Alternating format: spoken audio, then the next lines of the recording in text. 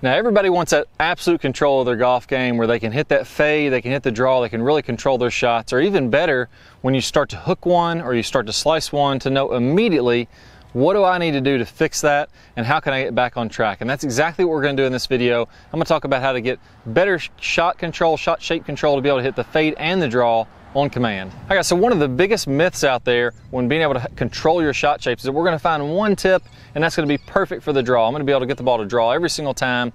I'll never have to worry about anything else and it's never going to leave me. Same thing with the fade. I'm going to find that one tip that just gets that perfect fade and I can hammer it out there.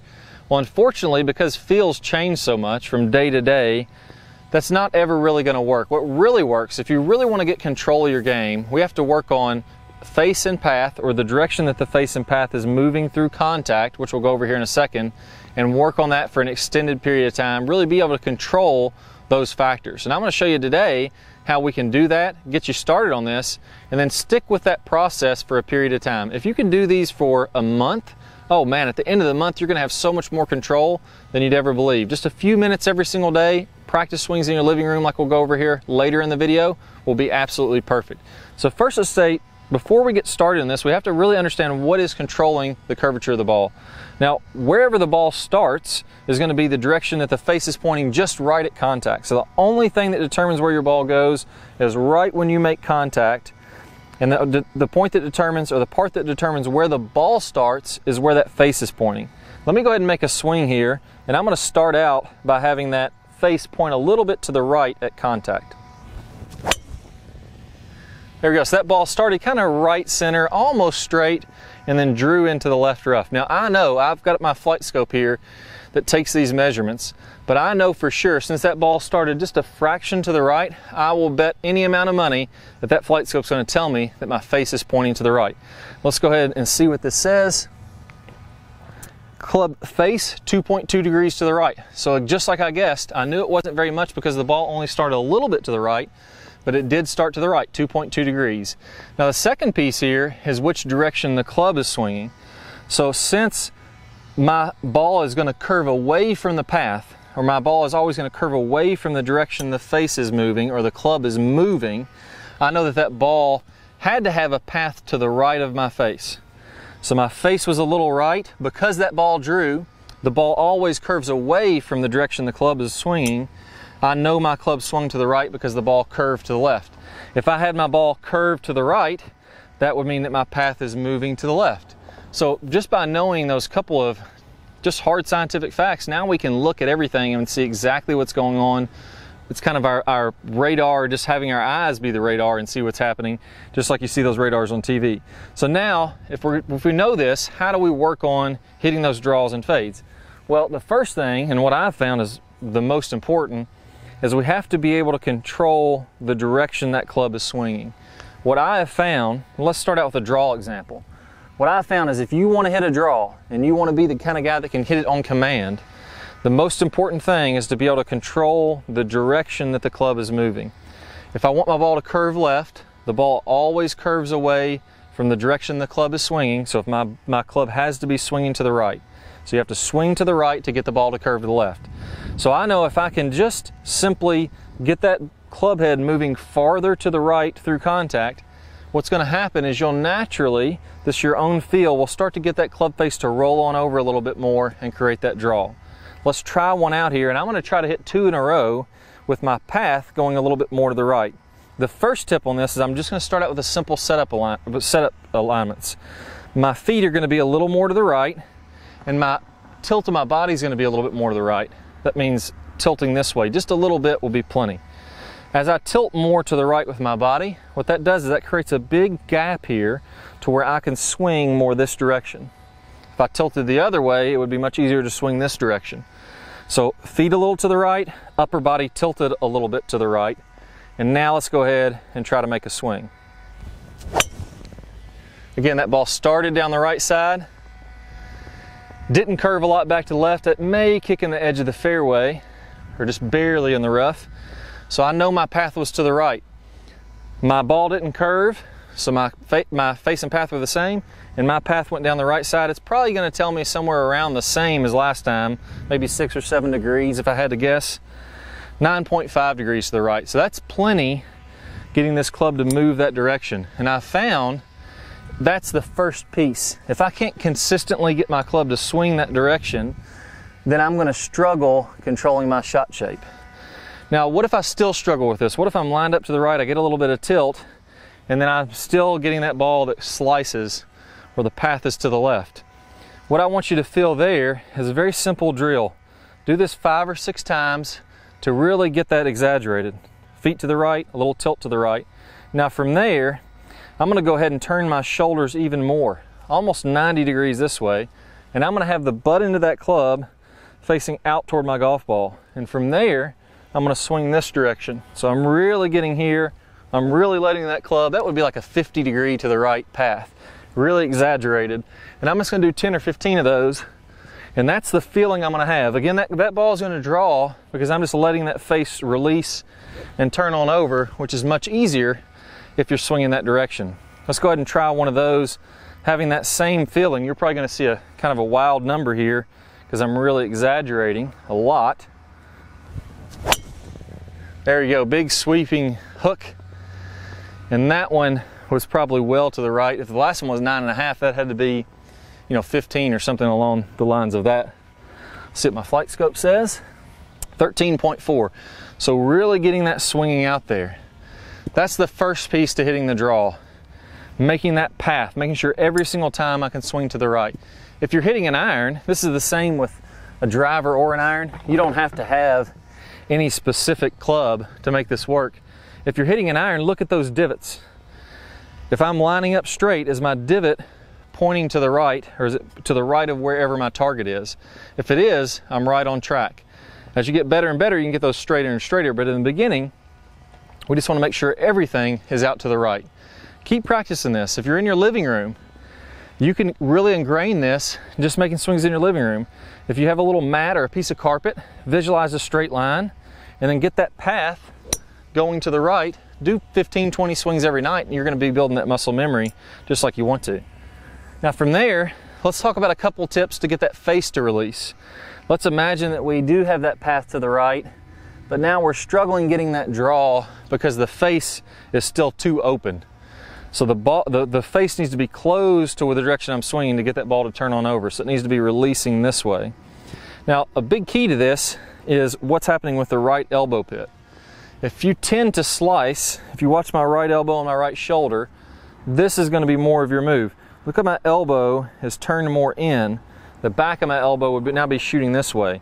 Whereas if I turn it more this way, look how that turns my hand more to the right on the club. My elbow pit comes up, and my right elbow comes more toward my right hip. What that does is that puts my body and my arms and hands in a position to where now it's much more easy to get this club to turn on over. So the face can rotate closed much more easily from that position. If I'm in this position, right shoulder high, elbow in, hand turned more to the left, now that club wants to do that. It wants to come back to neutral.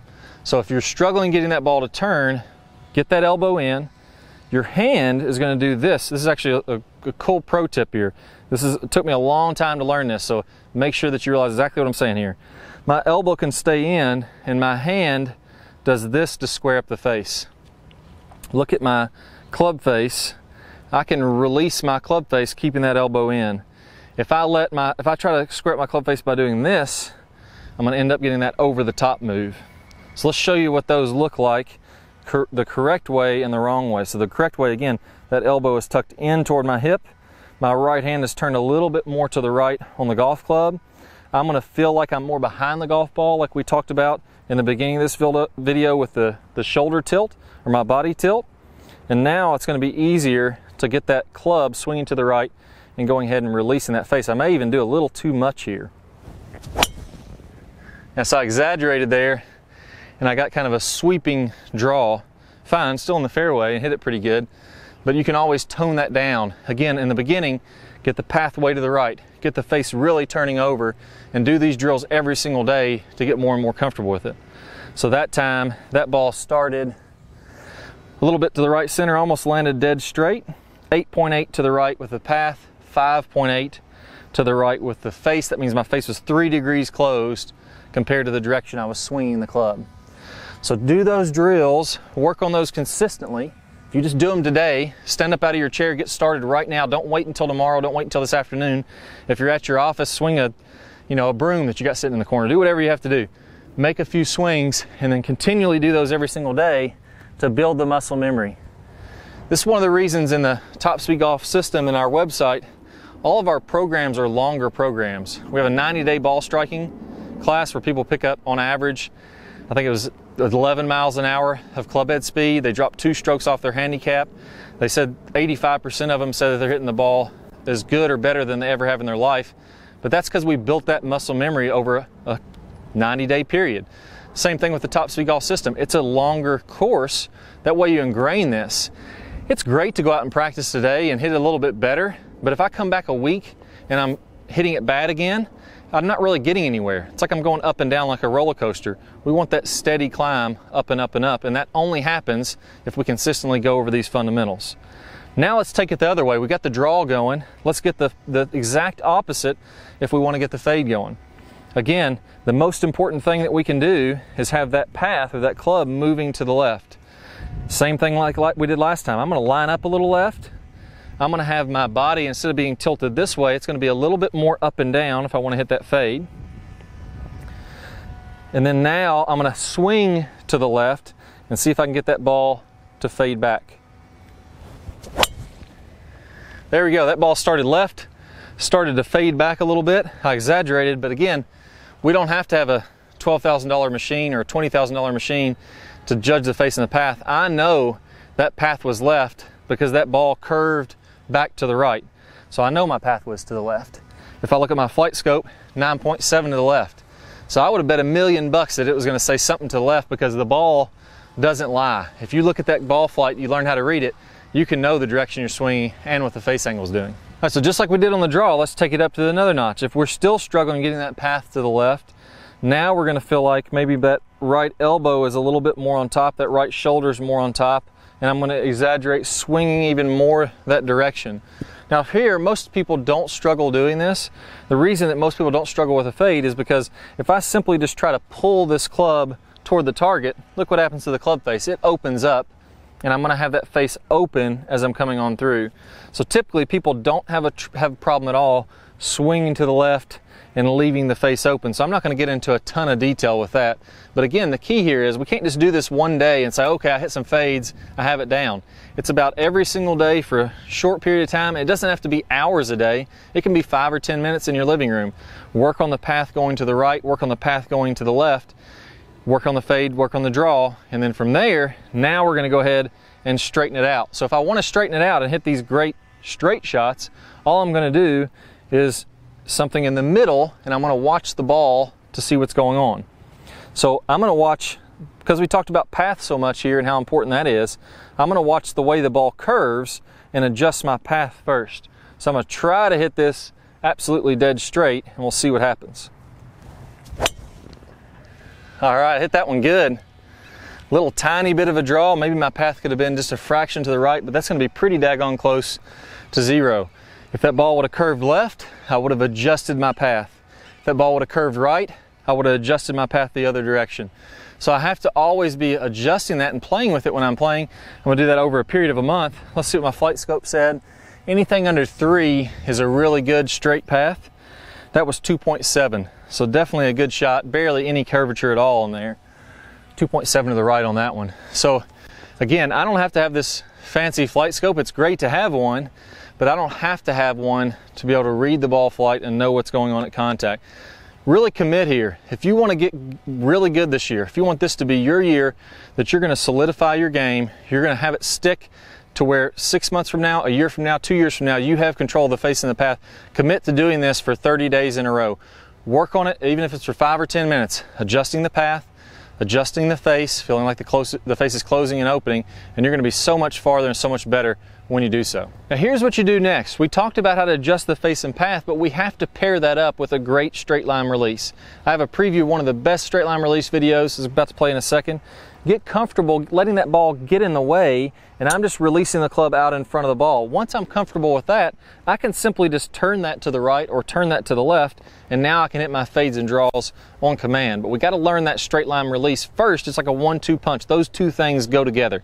So watch that preview. Go ahead and click your card on the screen. Click the link down below in the description. You'll get instant access to that video. Let's go ahead and get started. Well, a common misconception I see is that we want to create lag, and we just want to hold that lag all the way on through contact and get as much lag as we can coming through contact, and that's simply not true. In the release section, we're going to talk about how to turn that lag into energy, how to turn that into speed so that you can hit it very far and do it, like we mentioned, without hardly any effort at all. And as we're coming through contact, we're going to fully release this angle as we're about 45 past contact. So if I draw, a 45-degree angle, I should be looking at both arms, nice and straight, the club splitting those arms, so that by releasing the club, by getting this angle to release as we're coming through contact, that's what's going to create the speed.